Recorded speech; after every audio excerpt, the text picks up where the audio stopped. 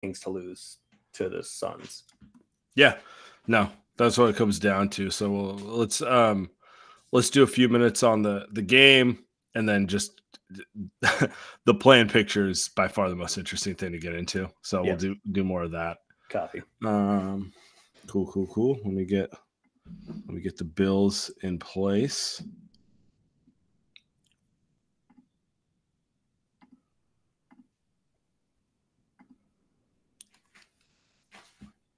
Are we live? We're live on YouTube? Oh, we are live. We are live. All right. Presented by Prize Picks. $100 match on your first deposit with the promo code LightYears. Welcome to LightYears. There you go. Your $100 match right there. Your $100 match. You put $100 in. Prize Picks like, here's another 100 for you, and just start winning. You know, I'm up right now. So welcome to LightYears. Aaron, it was not a pretty night for the Warriors. No. And I should say, sitting in for a guy, Andy, I got Aaron Larsoul across from me. It was not a pretty night for the Warriors, but it was a productive night for the Warriors. I think everything is played correctly for the Warriors, not just the results of the Blazers game, but results across the league. And you know what? They can't all be pretty. I'll take it the way they come. Yeah, I mean, this is what you want, right? If you want the Kings to fall back, and then their next game is against the Suns, and so if the Suns, who still have something to play for because the Pelicans won, if the Suns are able to handle the Kings, then the 7-8 matchup is in play, and the ability to avoid Denver in the first round, which is really the key there. Yeah, I mean, it was ugly. It looked like the guys were focused on tomorrow against the Pelicans. Correct. And the team will say, right, like the team told on itself sitting Draymond and Clay and GP2. So it really looked like everybody was focused on tomorrow. Steph looked like he was kind of going through the motions for most of the night. So, but again, like a win is a win is a win. And we're getting to it right now. The Sacramento Kings lose to the New Orleans Pelicans, setting up a 3-way tie between the Kings, Warriors, and Lakers record-wise right now. Mm-hmm. We got a little Warriors-Pelicans tomorrow. We also got a little Kings-Suns tomorrow. And on the other side of that matchup, both those teams are playing for who's going to make the play-in and who's not going to make the play-in. So I would expect all teams across the board to go playoff rotations in that game. Agree. And then the Lakers have a gimme in Memphis, although the Warriors, it was a gimme tonight in Memphis, and then finish the season with the Pelicans. So shout out to the schedule makers who have all of these teams playing each other to end the season, to decide it on the court. It's a lot of fun. Yeah. It could not have played out better for the Warriors tonight because they have a very realistic shot at getting into that 7-8 game now. Yeah. They still need help. They still need help from the Phoenix Suns to beat the Sacramento Kings. They would also need to take care of business against the Pelicans and obviously not trick away the last game against Utah. But it seems a little dicier after tonight, right? Yeah, exactly. But you know what? It's in the cards right now, which, a week ago, you wouldn't have said so. And so cautious optimism, things are playing their favor. I think if you looked at it, take away how they looked tonight, even though it was terrible, they still won. Mm-hmm. That's 26-11 over the last 37 for the Warriors. And Sacramento, who's technically got the tiebreaker over them, not technically, they just do. They look the opposite. They look like a team who is holding on for dear life. Yeah, they're taking on go in the opposite direction. Maybe some of it's injuries, losing Herter and Malik Monk, but they do not look like last year's Kings. To me, they look like they're trending the complete opposite way. I have a little pushback. Mm-hmm. I mean, they kind of do look like last year's Kings, and they're probably going to finish with as good or better of a record. It's just the Western Conference is so much better that. And to be fair, they were as healthy as anyone has ever been. Sure. Last year, but for everybody hanging out with us on playback or watching on YouTube, you can see the last 10. The Warriors are 9-1 in their last 10, and the Kings are 4-6. So the Warriors have been able to make up 5 games to tie the Kings. Obviously, the Kings still have the tiebreaker, but Yeah. I think that's kind of what's wild about all of this is I think the Warriors are better than they were last year. I think the Lakers are better than they were last year. I think the Kings are about the same, and their record is going to be, but they were the 3 seed last year and are going to be the 8 seed, the 9 seed this year. How important do you think it is for the Warriors to get that 7-8 seed? To get in the 7-8 game? Sorry. I think it is really important. And the reason I think it is really important is because I think the Warriors are somewhere between can beat anyone, or maybe I would pick them against anyone other than the Nuggets. And right now it looks like the Nuggets are going to get, obviously the 2 chances to win one game matters also. Sure. But I think the biggest benefit of the 7-8 game as it relates to this season is avoiding the Nuggets. Yeah, no, I'd agree with you there. Minnesota's had an excellent season, but until I see them do what Denver did last playoffs, like I'm not going to give them that level of respect. And yeah, honestly, I like the Warriors' chances against a Minnesota team if they get there. Oh, I do too. Or OKC. Yeah. Because they're tied. The 2 of them are tied, 2 and 3. Yeah. I'd agree, but let's stick to the picture here. This is a game very interesting for the Warriors. I mean, they got the Pelicans tomorrow night. It did feel like they were looking ahead tonight. It did really feel very much so. Yeah, I mean, it seems like BI is not going to play tomorrow and is going to wait until the last game of the season to play. Mm-hmm. Zion was out for a little bit today with it looked like a wrist thing, although he came back and played pretty well.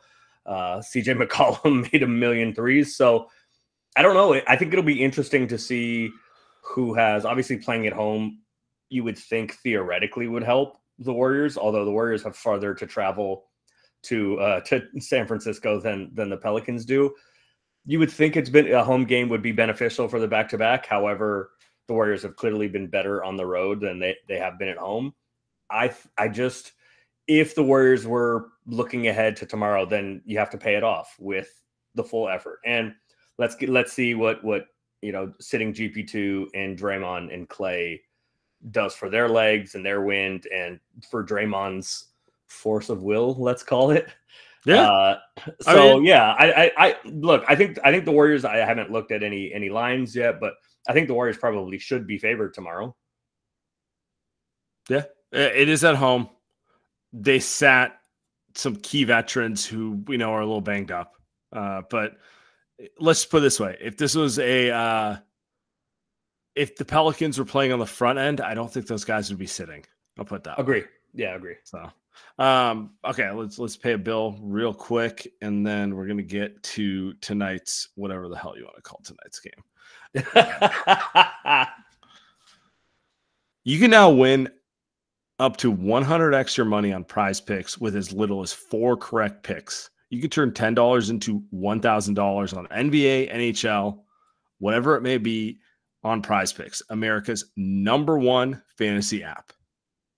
Whether it's tournament season or a fight for the playoff home court, definitely play for playoff home court. There's no shortage of high-stakes basketball moments this year to get on your excitement with Prize Picks, America's #1 fantasy sports app. Turn your hoops knowledge into serious cash. You guys know I play this all the time. Yeah. Steph has made me a lot of money over the years, and he's made me like 8 times as much money playing lines this season. I know when he's tired. I know when I should maybe play another player. And I know when he's got that look in his eyes and I should put it all on number 30. And when he's got that look in his eyes, I'm always going to put it all on number 30. So download the app today. Use the promo code LIGHTYEARS for your first deposit. Match up to $100. That's right. You put 100 in, Prize Picks will put an additional 100 in for you with the promo code LIGHTYEARS. All right. Let's talk about tonight's game a little bit, okay? Okay, yep. The I mean, just let's start with the overarching take on it, which was the most predictable trap game of all time. The Warriors came out flat. At some point in the fourth quarter, I want to say at the 8-minute mark, I was like, oh no, they're going to lose. They're going to lose. But this is not last year's Warriors team. They were able to tighten up enough. And I want to start with giving credit to Looney. Looney was the improbable hero of the game for me tonight. Yeah. Looney was the player who came in and was like, guys, enough of this bullshit. You know, Steve Kerr gave Dario Saric a run in the first half. Yes, he did. Right? Like that's where I knew when Saric came in, I was like, oh, this dude's searching right now. He's searching for anyone to give minutes because they came out completely unserious across the board. And it turned out to be Looney would be the one, made some key defensive plays down the stretch, and really was kind of the main guy for them. I don't really know how to discuss it because part of me is disgusted that they would play with their food with this much on the line. And the other part of me is like, I get it. You're sitting 3 of your key guys with your eyes on the game tomorrow, and you're playing against a bunch of dudes who are playing for contracts. Like, let's be honest. Yeah. Who on that Blazers team, aside from Scoot and DeAndre Ayton, knows they're going to be in the NBA next year? None of them. But going along with that, you're right. I mean, these aren't even real like G League guys. These are like backup G League guys that Portland's playing. And so you're like that. Right. It's like that Netflix show. What was it? Somebody getting a last chance. Chance you. Yeah, exactly. So I mean, you're right, but when I was watching the game, especially defensively, the Blazers were so discombobulated and just had no idea what to do with Steph that there were so many wide open looks that the Warriors just flubbed. Like that was the scary part for me. It wasn't that, because you're going to get, to your point, guys playing for contracts, you're generally going to get more effort than a Warriors team that is looking forward to tomorrow. But the Warriors ran kind of mediocre offense and were getting whatever they wanted and weren't looking for Steph enough. And then Steph, didn't really put his foot on the gas until the fourth quarter. So that was kind of the strange part to me, was like, yeah, you're going to get extra effort from guys that are not, solid NBA guys that are playing for a contract, to your point. But the Blazers didn't even play well. That was like kind of the frustrating, weird, scary part to me.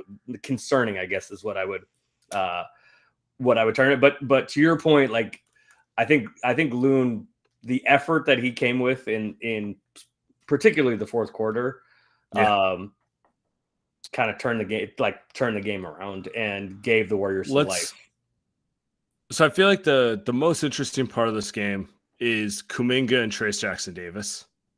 Mm-hmm. And I don't really know what to take from it because Kuminga was a train wreck the first half. He was not great. Turnovers all over the place. More important than the turnovers, he and Wiggins have this propensity to come out like it's a summer league run, Like, I don't know how else to describe it. They come out with this, like, the exact lack of effort that, like, is why Steve Kerr would bench Kuminga all the time, right? Like, no focus on anything other than if the ball's in my hands, that sort of thing. It did get better in the second half of the game. It did. But I'm watching this, and I'm just wondering if, like, when the games get more serious, and obviously Draymond's going to be in there, and he should, because he's one of the best players. Is Kuminga going to end up getting squeezed out of the playoff rotation for Trayce Jackson-Davis? Because that's what it looks like. He's more talented. Yeah. He's definitely a better scorer. Yeah. You can get to the rim at will. But Trayce is so much more focused on doing the little things. It's just, whether it's like just boxing out or, running hard on every possession, like that sort of thing. It's like, I can just see exactly where this is going in the playoffs. And it's tough because they need Kuminga. They need the best version of Kuminga to be a viable playoff team who can get past a couple teams, but also they can't have both him and Wiggins being kind of like, are they going to have energy tonight? Is this going to like they need? It's ironic because like Pods and Trace aren't nearly as gifted as those guys, but at no point do you ever worry about those guys' energy. And what they need is like those guys' heads inside of Kuminga and Wiggins, you know? This felt like confirmation to me, because one of the big storylines from the first half of the year or so, I mean, basically until the second when Draymond came back from the second suspension and then started, it was a couple games he was coming off the bench and then he started starting, and that was the first time that the Kuminga and Wiggins pairing worked. And so we tried it again tonight. Kuminga's been out for a while. Tried it again tonight without Draymond, and you're right, it didn't work again. Like Kuminga's numbers were okay. The stats are okay. They look damn good on paper. It's like classic. Like if you didn't watch the game, you'd be like, "What are you talking about?" He was +8, 19 and 6, 7 for 11. He played well, but right. So this really felt to me like, and maybe it's like some mojo or juju, or maybe it is something like X's and O's related. Although it doesn't feel like that to me. Defensively, maybe that Draymond really is the key that unlocks specifically of the lineup with those two, but maybe all of this. Yeah. It just felt like confirmation of that. Yeah. It's like 50%. If you've ever watched a Warrior game in person, you'll notice Draymond's telling everyone what to do at all times.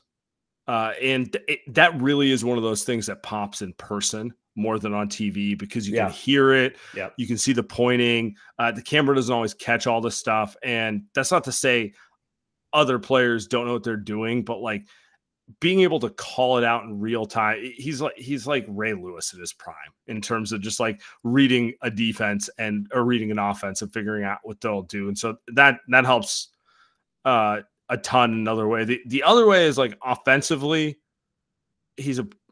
he takes the ball out of their hands and kind of turns them more into athletes, which is what they are at their best, right? So it's like you get the ball in there's less Kuminga and Wiggins off the bounce themselves. Yeah.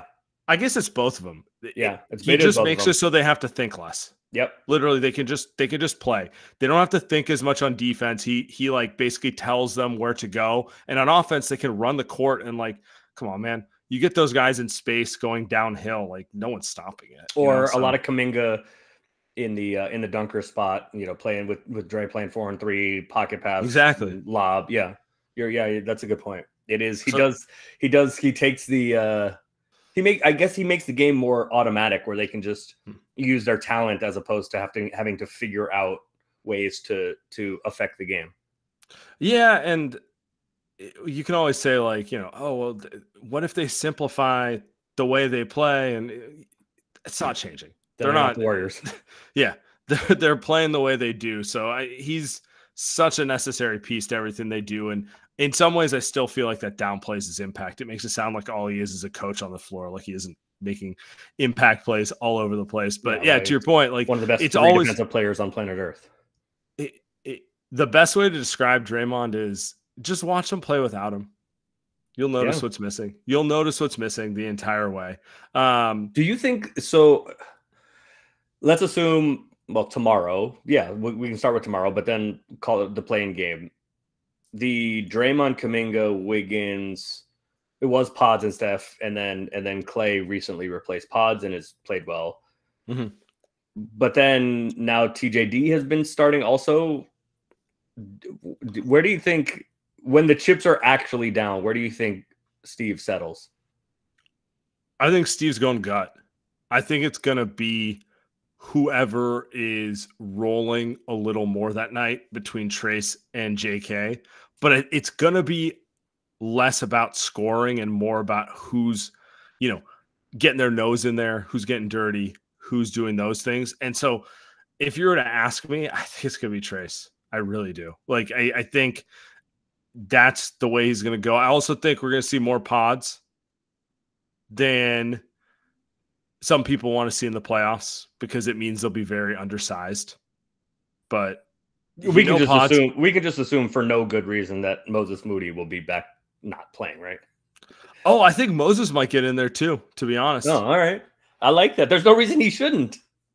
I mean, it's the same thing as Trace. He's willing to, stick his nose in there, He is. get dirty, and he can hit a shot. His shot's been too inconsistent this year to stay in the rotation. Like, part of me gets so frustrated he doesn't play more. And then the other part of me looks at it and is like, dude, what is he, 32% from 3 on the year? Like, yeah, I mean, didn't he miss like 14 and 12 or 14 in a row? Which I mean, he doesn't have a ton of volume. So if you miss 12 or 14 in a row, it's such a chicken or the egg thing where you're just like, he has to hit shots. Well, it's hard to hit shots if you don't get to play, and every missed shot you get pulled. So that's kind of where we're at with Moses Moody. But I wouldn't be. I mean, Steve played Anthony Lamb over him all of last year, and then went to Moses Moody in the playoffs, and it worked, and it was the correct call.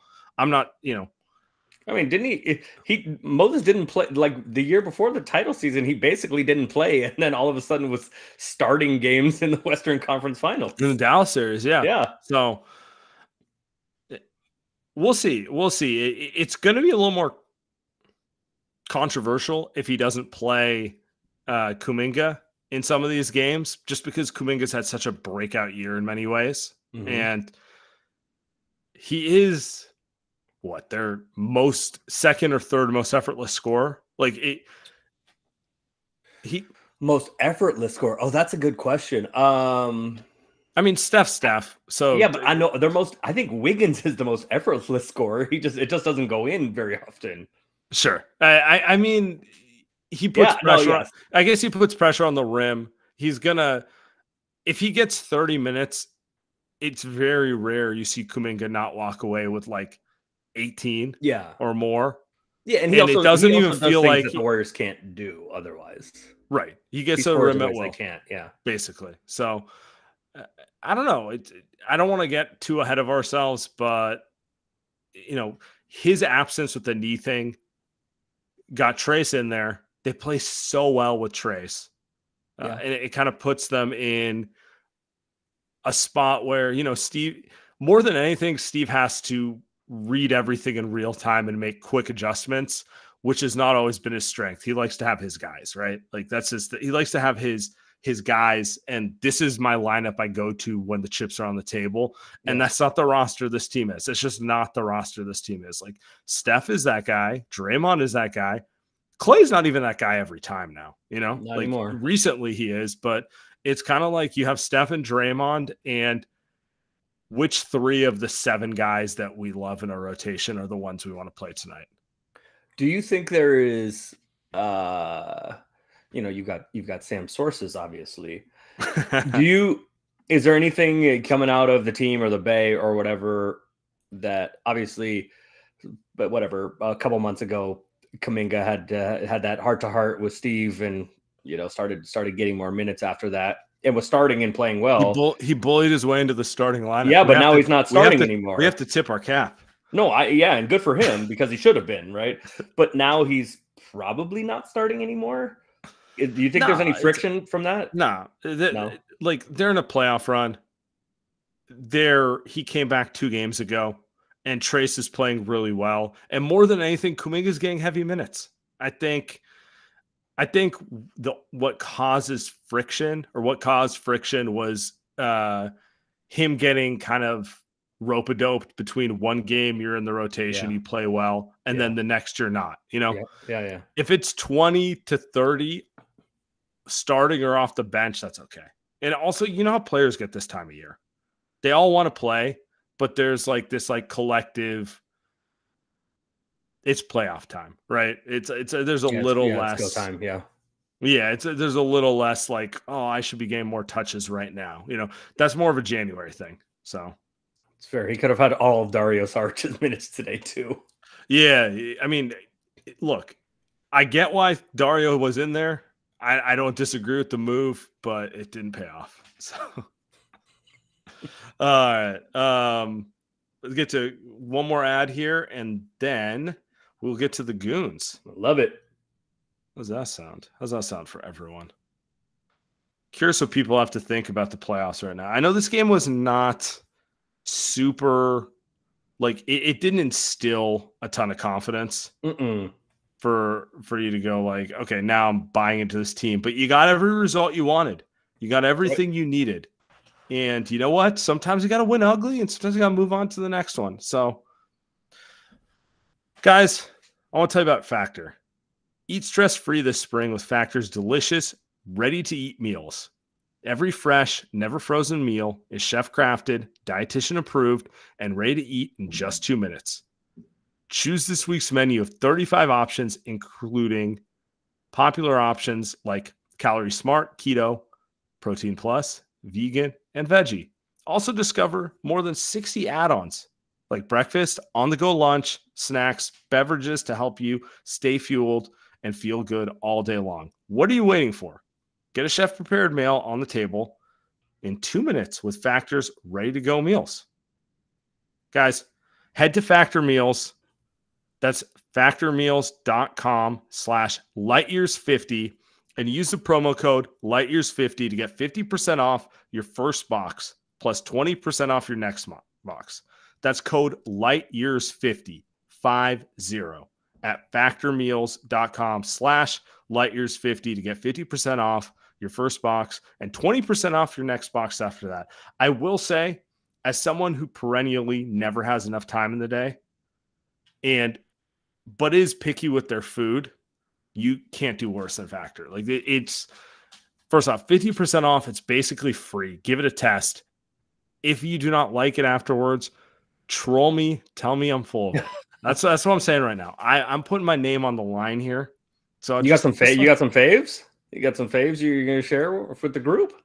I'm not on any specific diet, but like their keto menu is, and the Protein Plus one, like, hit the sweet spot of what I want in a meal in terms of like kind of protein heavy, more than anything, limiting the BS in the meal, which is like always my issue because the BS tastes good. but like, so I'm trying delicious filler. Yeah, I'm trying to get something that like gives me kind of the right amount of calories and the stuff I want to eat, but also doesn't feel like a chore food wise. So, yeah.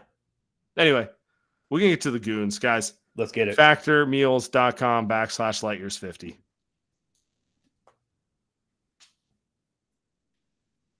Hello. Ebony, what's up? I saw you getting a little concerned mid-game and ready to blame the Light Years podcast, but did we not come through? You did. So was there an Ebony Twitter rant? Was there a little something? Oh, I was practically in tears, man. I was like, they're gonna blow it. I was too optimistic. I was ready to cry into my pillow for the rest of the fourth quarter. It was terrible. But anyways, my question is about JK.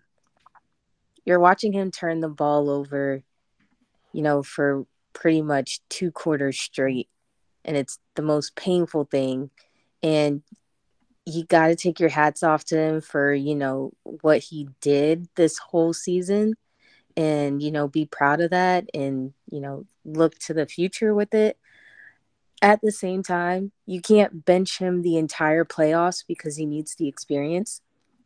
So I guess my question is, how does Kerr decide to use him in the playoffs?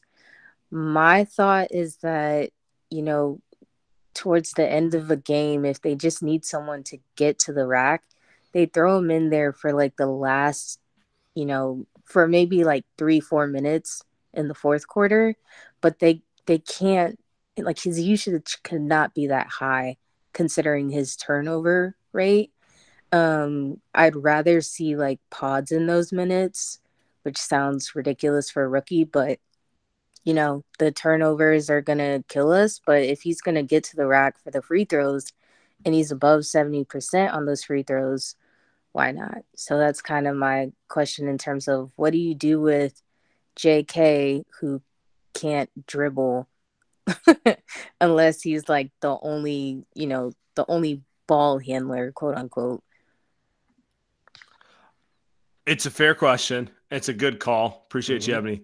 Yeah. I keep going back to they're going to have to play matchups. They're going to have to play matchups more than they've ever had to in the past. It goes back to your earlier point about not having a starting or closing lineup settled on, right? It's not 2017. You don't know that you're closing with Steph, Clay, Iguodala, KD, and Draymond, and that's like the greatest closing lineup you're ever going to get. They have 2 guys who will close in every situation, and then 6 guys who are all like solid, and you got to play the matchup a little bit, right?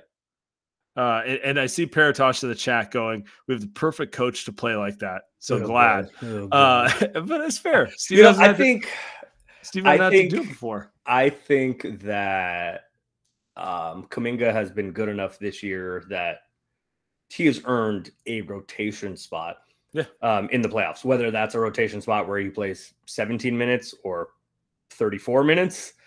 I think is dependent on, to her point, his turnovers and how he's playing. I do think he's earned a rotation spot, though.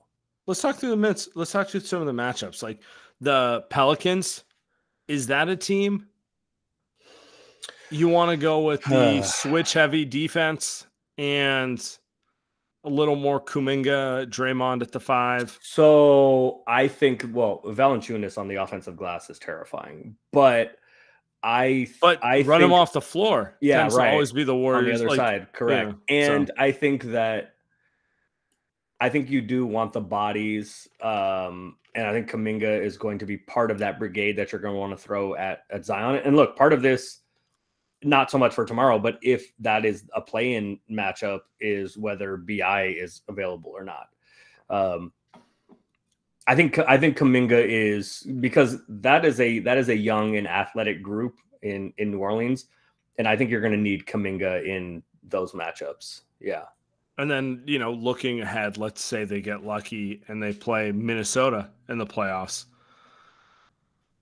You could argue that's not a Trace series. Yeah. You're going to need him, but anytime you play quote unquote big, you're playing to Minnesota's hand. You're going to want to go the opposite way. So I think it goes both ways on matchups with them in general. I think he's going to get more than enough opportunities here.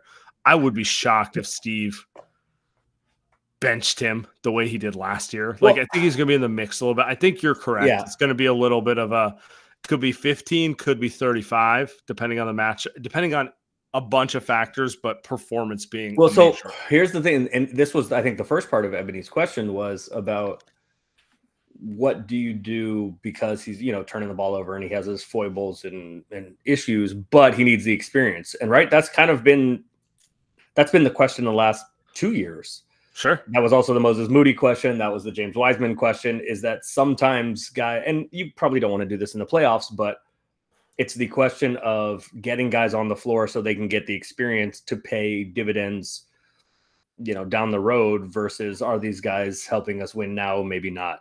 So I don't know if you want to do that in the playoffs, but I do think Kuminga has earned a rotation spot. I think in the playoffs, all that stuff goes away. It's kind of like, these are our 8 to 9 guys. And you know what? Like, if you're not performing by game 4, you're 20 minutes of games down to 5. And by game 7, you're on DNP, Yeah. All that stuff goes out the window in the playoffs. It is what it is. It's how Indeed. They talk about how they were inspired by the Miami Heat last year. The Miami Heat, Clay. I saw that Clay quote. Yeah. Miami Heat had one series, Duncan Robinson's a hero. The next series, he's out of the rotation. It's not an easy way to play. It's not an easy way to play. Sustainable. No, it's tough. But if Caleb Martin and Gabe Vincent both turning into Steph for like 2.5 weeks that's not going to work long term. It takes a lot of mental toughness. The chat is saying it's the East too, which is a good point. It is. It is the East. It is the New York Knicks and the Milwaukee Bucks are not the Lakers, Nuggets, whatever it may be. So anyway, Abdul, what's up? Hey man, how's it going? That's good. How you doing? I'm good. I thankfully was out, and so I missed the first half of the game, which I feel like was a gift. You've seen it. You've seen this. Yeah. So I saw the second half. Good for your mental health. Yeah. It's still, the second half was also terrible, but honestly, I don't even know if I have a question. I wanted to take a moment. I know Looney made some clutch plays towards the end of the game, but I wanted to say something that might be controversial with some people in this playback.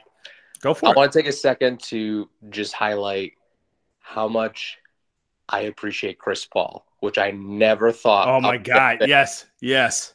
Let's hear it. I The hated steady the hand. Chris Paul Lob City Clippers more than anybody. And the only team I think I ever hated more was the Chris Paul and James Harden Houston Rockets. I absolutely hated him jawing at every referee with Doc Rivers behind him, complaining about every call. And I've made a full 180 on this guy.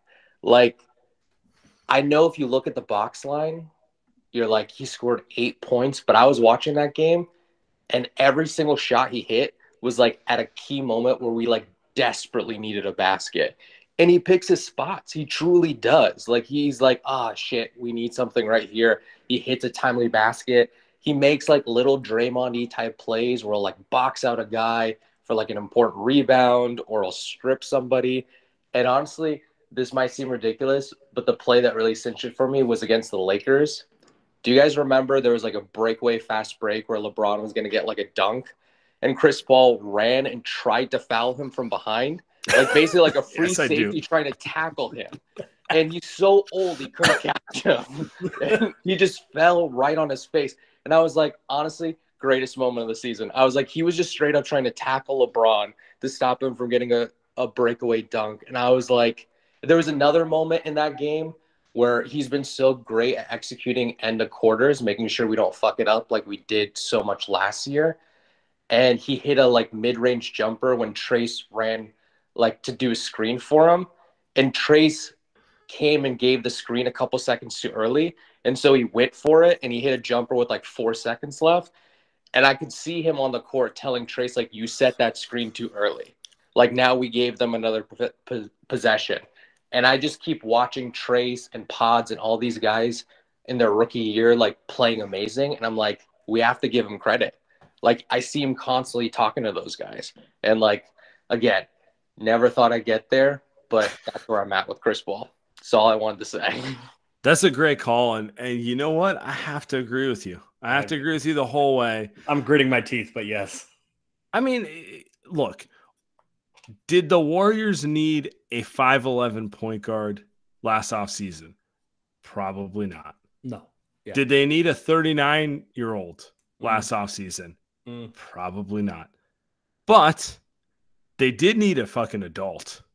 They did need someone who could absolutely help the bench unit, solidify it. And you know what? Calm the turnovers down. Guy's first ballot Hall of Famer. You know he wasn't happy to come here and be Steph's backup. And I know he started a decent amount, but like he is ultimately the backup point guard. Not a peep.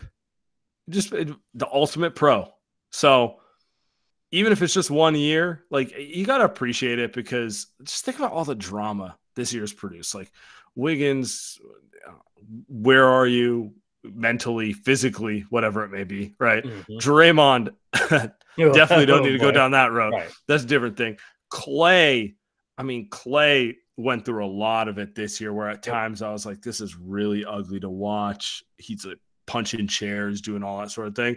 And Chris Paul was kind of the mature one Kuminga. Of the whole. Yeah, exactly. Kuminga. I need to be playing more. Yeah, exactly. Chris Paul was Mr. Maturity in that mix. So, you know, when you look at it, like I get why people love him. I get why every team he's been on, people have been like, oh, he changed the culture here. Like just a pro. Pro's pro. Knows just makes guys better.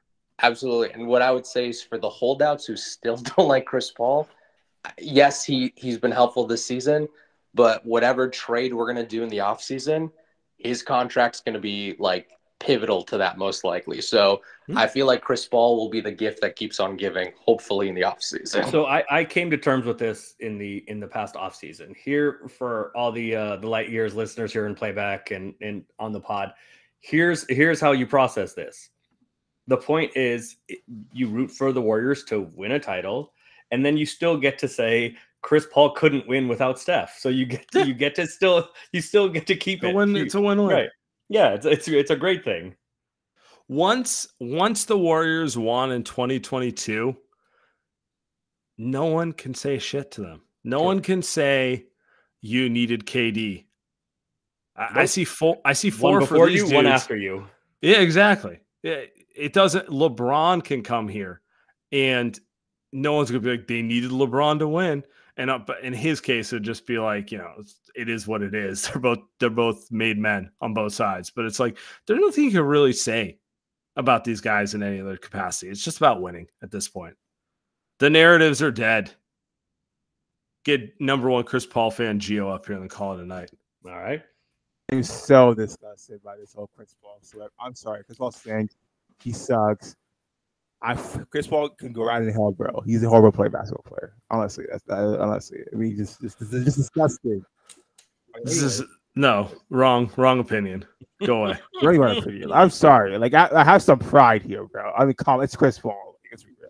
Anyways, like I was gonna say, bro. Okay, like how much would you guys be willing to pay JK like next summer? Like, I think. Ooh.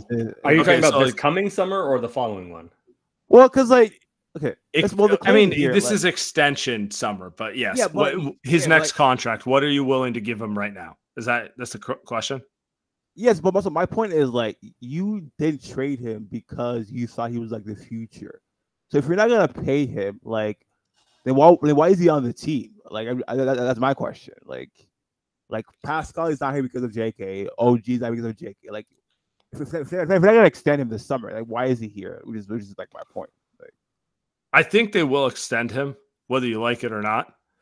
The real to be fair, they could technically trade him before extension because early extensions are always in like October. That's called the Jordan Poole before the extension kicks in. Yeah. No, the opposite. Before you have to extend him. Yes. Yeah, exactly. So what do you think? What do you think JK is going to get? Because I think this is really interesting which is why I asked he's not a max guy. Do you mean this summer or next summer? Because yes, this is when the extension next summer is when the extension could be negotiated. I think the Warriors probably say whatever it was in the back half of this season, we want to see it again.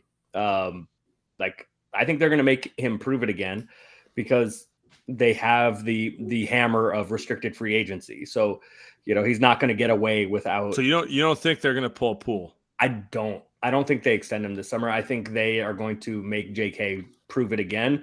What do I think he's worth? I think he's worth around Draymond money, 400, 410. So Jaden McDaniels money. Because I'm just trying to think of guys who signed early extensions, and Jaden McDaniels took a 5-year deal, which was, I want to say 130. Well, also to be fair, the cap has gone up some since then, so maybe a little bit more. Yeah. But yeah, I think 4 years, 100 to 120 is somewhere in there. Wiggins money. Yeah, but here's my thing, though, right? Like, because Slater was like saying that they're trying to cut money, get under the apron, right? And like you can't really improve the team if you go under the tax. So like, of course you can. If you don't with actually good players, like who? Like who's good that you can get? This is the most bloated payroll in the NBA. Like they literally just. Yeah, I mean, look, if you best way for this roster, non-guarantee CP3 and then Clay makes half of what he makes now, then you're going to have some exception money that you can play with that the Warriors have not. I'm not even talking about that. Like literally find an actual star player worth maxing. And then you have Steph, you have a second star, and you can fill out your roster in a way that doesn't have you having the world's most expensive payroll with dudes who I don't want to say they're not worth it, but they're not worth it. So I mean, you like can't Clay's, have the most Clay's, expensive Clay's, payroll of all time and be the 9 seed or the 8 seed. and be like it was worth it, right? Exactly. Like no one looks at that and just like, well, we definitely got what we paid for. If that was the case, like Chris Paul, not a $30 million player. Klay Thompson, love him to death, not a $45 million player, and he will not be one next year. Right. Wiggins, maybe a 27 million. I don't know. I mean, but again, my point is they have a lot of expensive depth instead Yes. of like you can look at the Lakers and they have their own issues, but their max guys are max guys. And then You're it's a getting question max of production from them. Yes. yeah, and that's how most teams are constructed. They have a couple max guys, and then you're hoping to be smart around that instead of like buying everything. Just if CP3 look and the Warriors could decide to bring CP3 back at a discount, they could decide to guarantee whatever portion of his contract they need for a trade. All of these things are possible. But if you just let CP3 go and Clay makes half of what he makes now, which seems about fair, you've just cut 55 million off of your payroll right there, which will give you access to team building avenues that the Warriors do not have at present. I understand Gio's question. I just don't believe a word of anything the team says. Like, there you go. I mean, that's my biggest fear, honestly, because you heard the Glenn Taylor like news, right? Like this, like today, right? Yeah, with A-Rod, yeah. Glenn's a clown, so yes. All I'm saying is, like, if Towns available, like, I don't know, bro, like, go for it. Like, that's my take. Maybe that's the move. Maybe that is the move. I just appreciate you. Here's the problem with that though, is that if they're going to trade him, it's going to be to dump salary, and the Warriors do not have the ability to take him on without giving back matching salary to the T-Wolves. They can give him a lot of expiring contracts though. So you're right. But what I'm saying is this coming season is where the bill starts coming due for the Timberwolves. Sure. So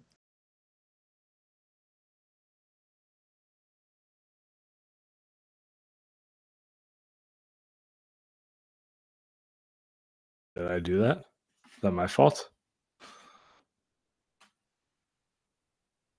Did I just kick everyone off the stage? Oh, we here. Apologies there. We back. I say we just wrap it right there. All right. Aaron, I always appreciate you.